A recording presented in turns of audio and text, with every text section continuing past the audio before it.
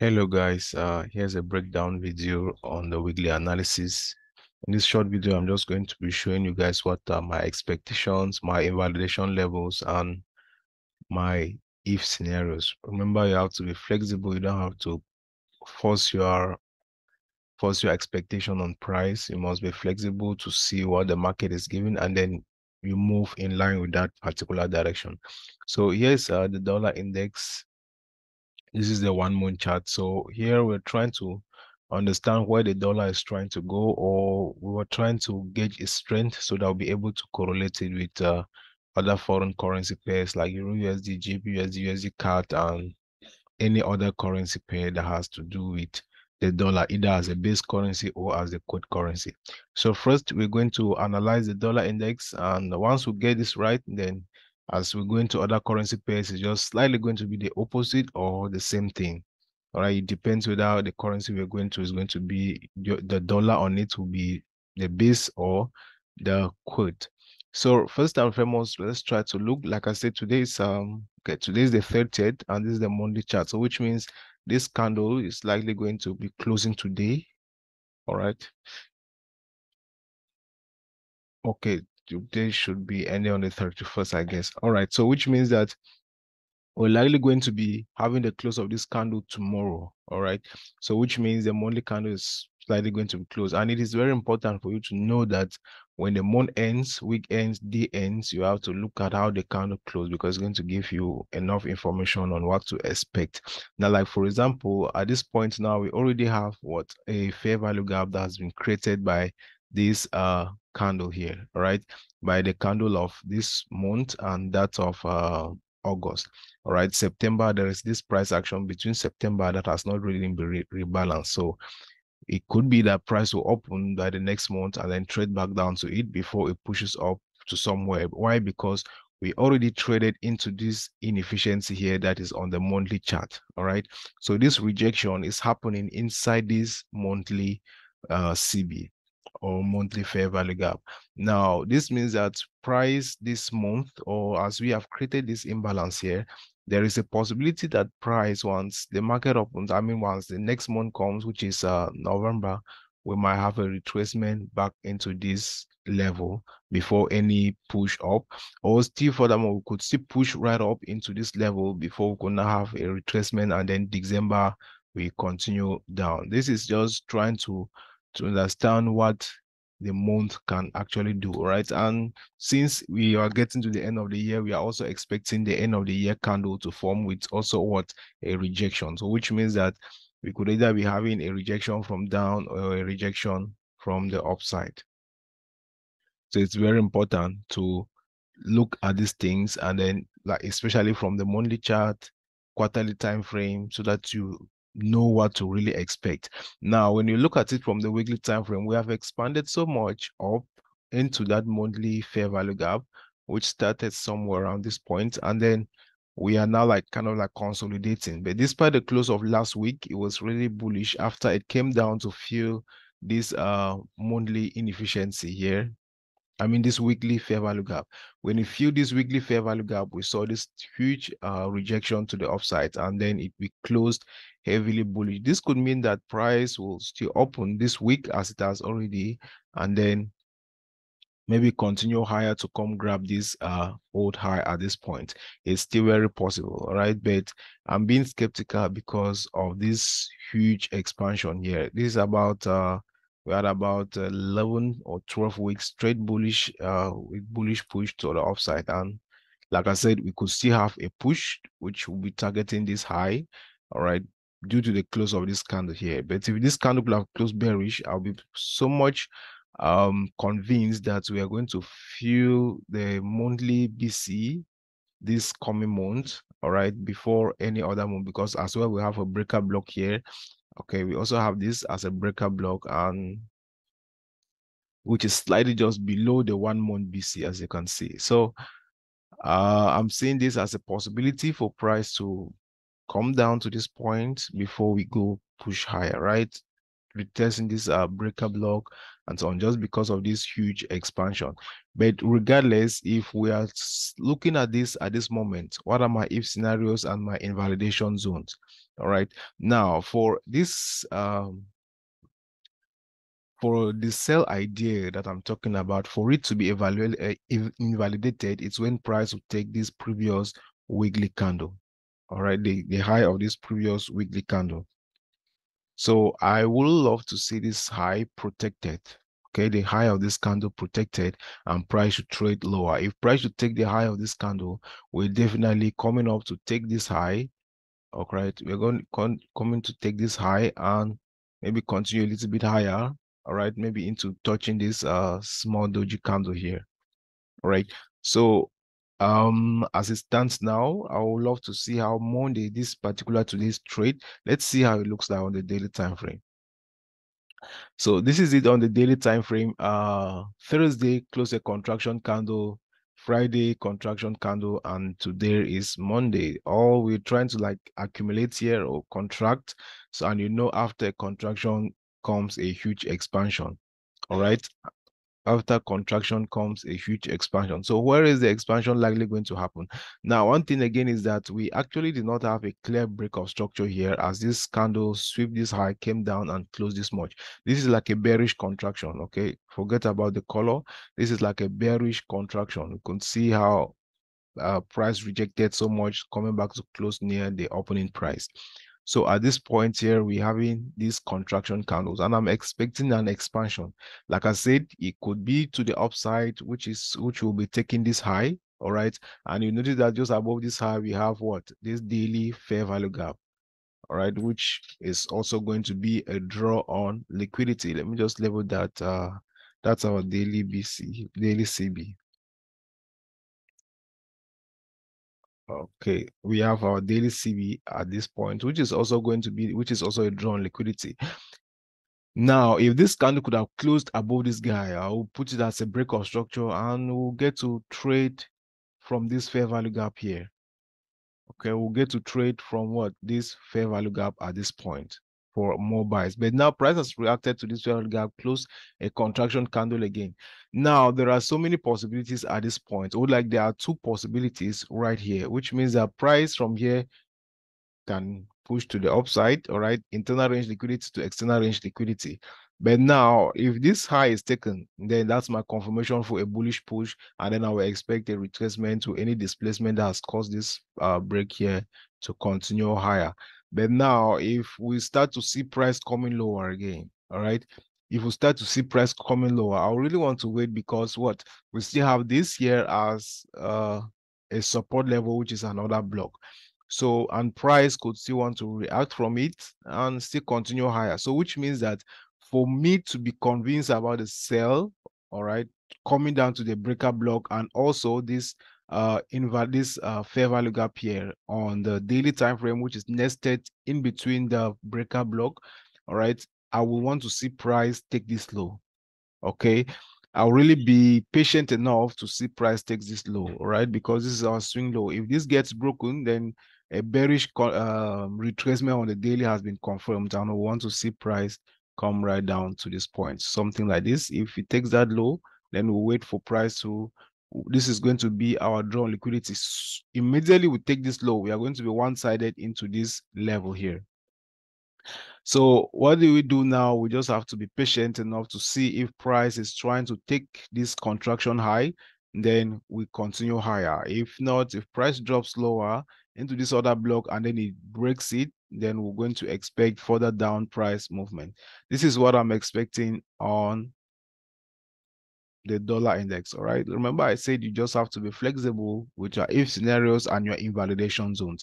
Don't just be so much like price is going to leave from here and buy. Like once you are so much convinced that this is exactly what must happen, you get to make so many bad decisions. Even though price is going to be showing you the opposite, you will still want to force your idea on price, all right, which is not really that important.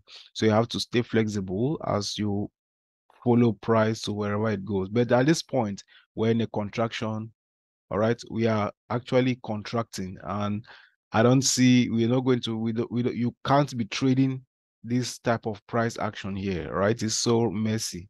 Can't be trading this at this point. So we want to expect what a displacement, either price taking previous daily high. As you can see here, we have some equal triple tops here for price to clear. So we want to see how it goes before we take any trade.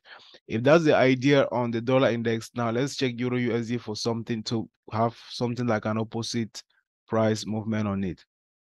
Now, this is the trade I mentioned last week.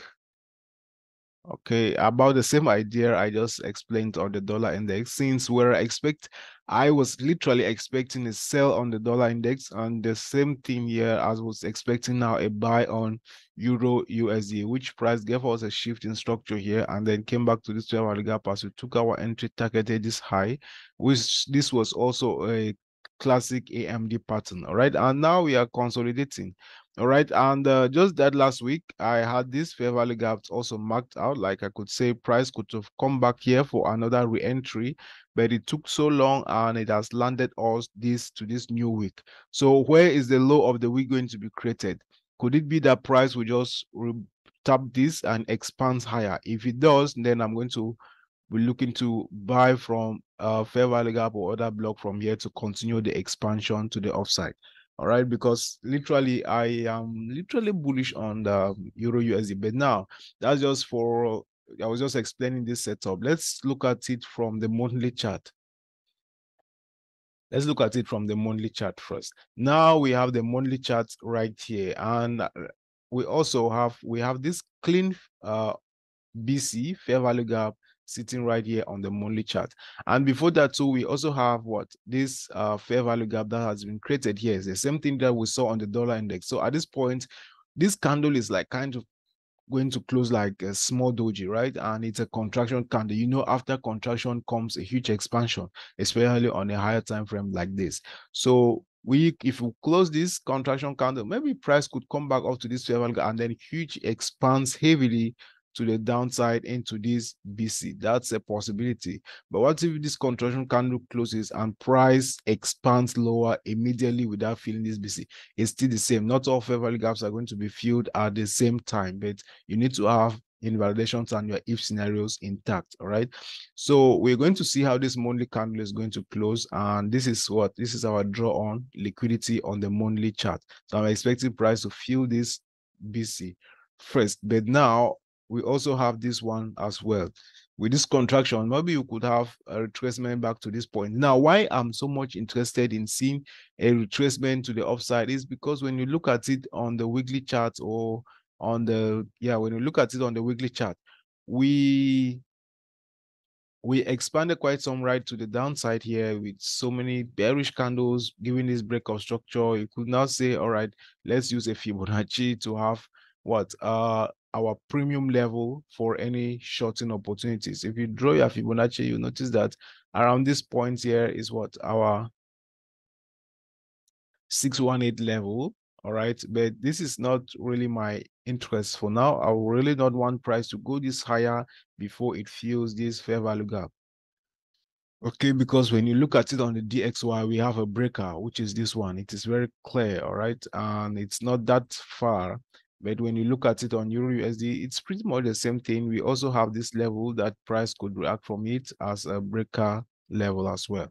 All right, so I want to see price give us a correction before down push to this monthly BC. All right. Now you notice that here on the Euro USD, all right, price reacted up from this candle, and we had this rejection, and now the new week candle has closed. If this candle should have closed so much heavily bearish, maybe right down to this point, I would expect a continuation down. But with this rejection, we could still see price try to push back up a little bit before any down move. Let's check the daily time frame. Now, this is the daily time frame. It's a little bit really clear here, as you can see that we're having what? A bullish structure for this retracement. All right. We had a breakout structure here. Price came back down, respected this fair value gap again, and then pushed up, breaking this high, came back down again, retested this other block, and now we are contracting at this point. We could contract from here and then we push higher, right? As the expectation we having based on the correction or on the impulsive move that has been happening for the past 12 weeks. So we could have what create a higher high, or if this low is taken, which is the low of the contraction candle, then I will expect a free fall again back down now to the monthly fair value gap, which is right here, the monthly BC, which is it right here. Okay.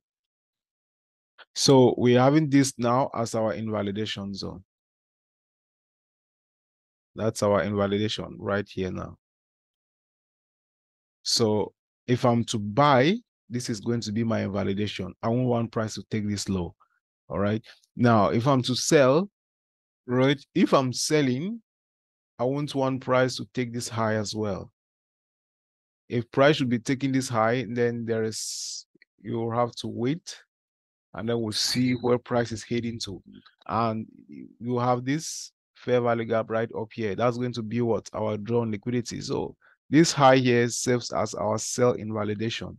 For any sales that we want to take, all right, we'll be having this as our sell invalidation. And for any buys who want to take, this low should be our invalidation, because if price is breaking, expanding lower under this contraction here, this expansion is going to likely be dropping downward to right down to the monthly BC. That's for Euro USD. Let's check GU.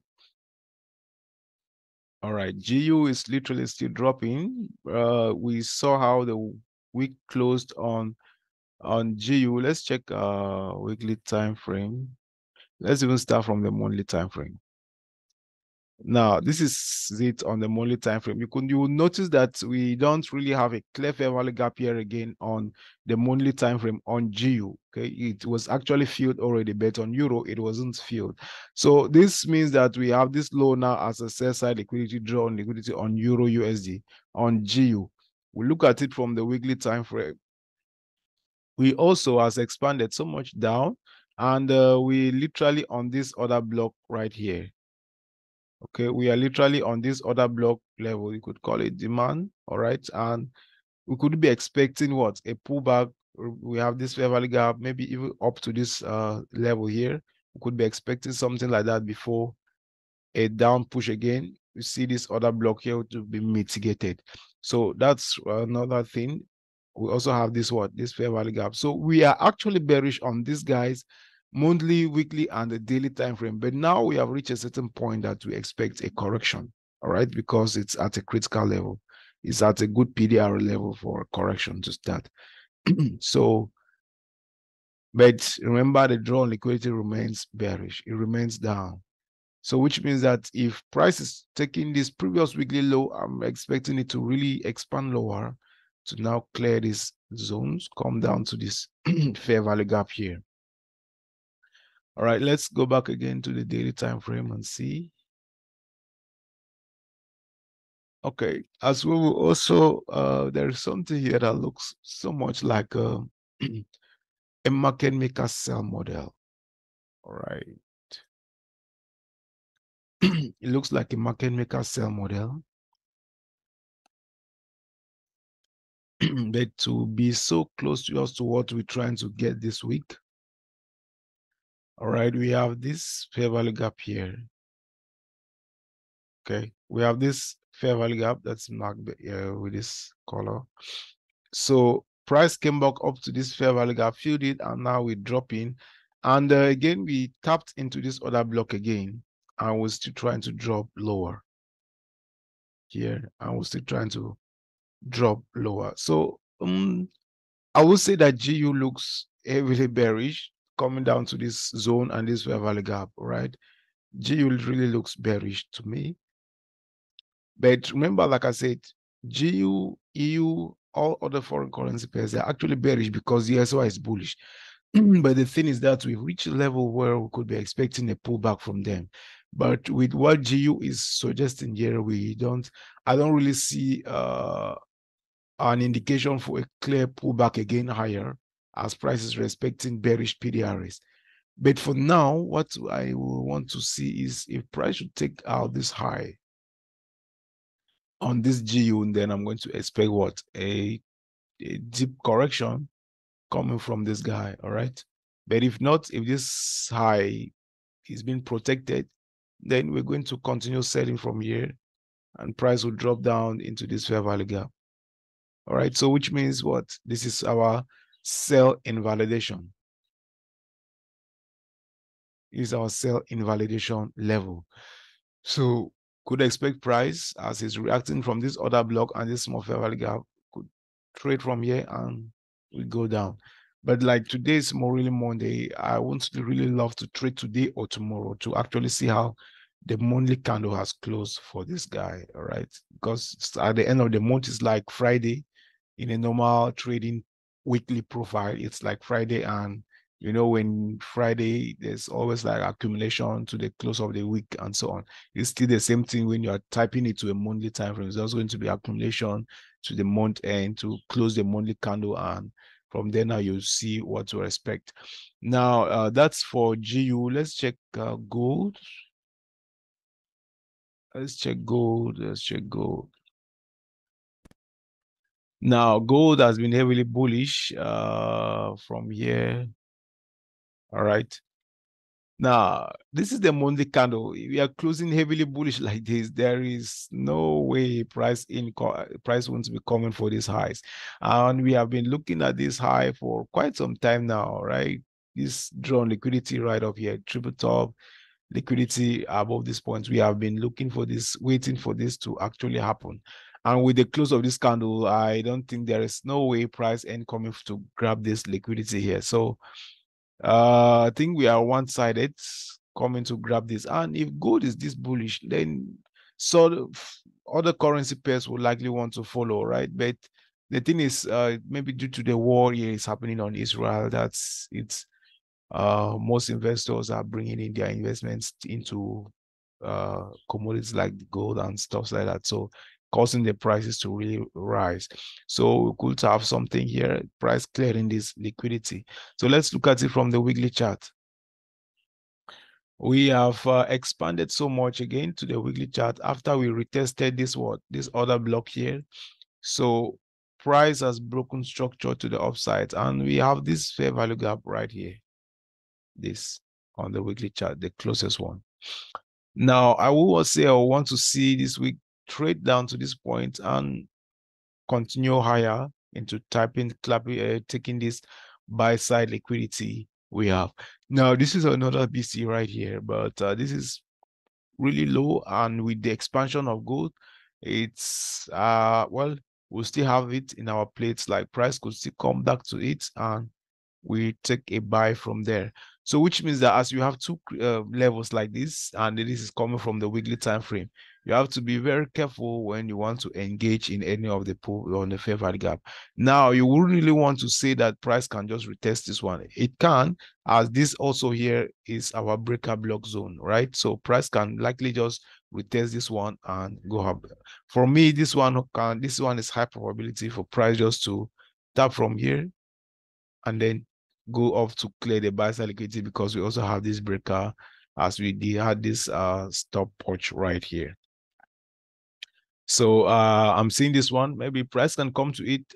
We don't know, but I prefer price to retest this breaker and continue higher.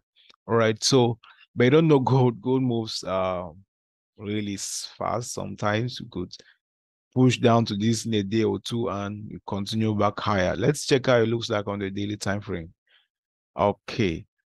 Now on the daily time frame, this is already this fair value gap is a breakaway fair value gap, right? Price has already rebalanced its movement above it, and we have what, this one right here, which is slightly just at the breaker level. So we could say price will come back down to this one and continue higher.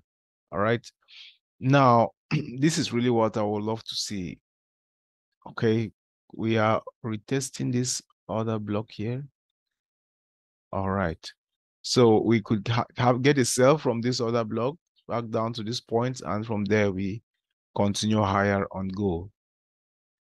This is also still another possibility. All right, this is still the daily time frame. So what this means is that when price comes to this one, you need to wait for confirmation, because it might literally come down to this one again. So you have to wait for further confirmation. That's it for gold.